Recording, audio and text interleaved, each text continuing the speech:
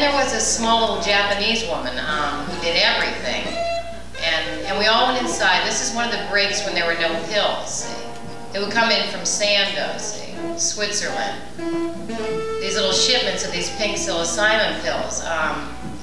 And this was like a dry period. Tim had this candy dish, this amazing 3-tiered candy dish. You know, they had these little round, you know, little dishes on each level, just go out and swing around and everything. And they're always full of these little pink pills. Just the I still hear the sound of the pills on the ceramic, you know, candy dish.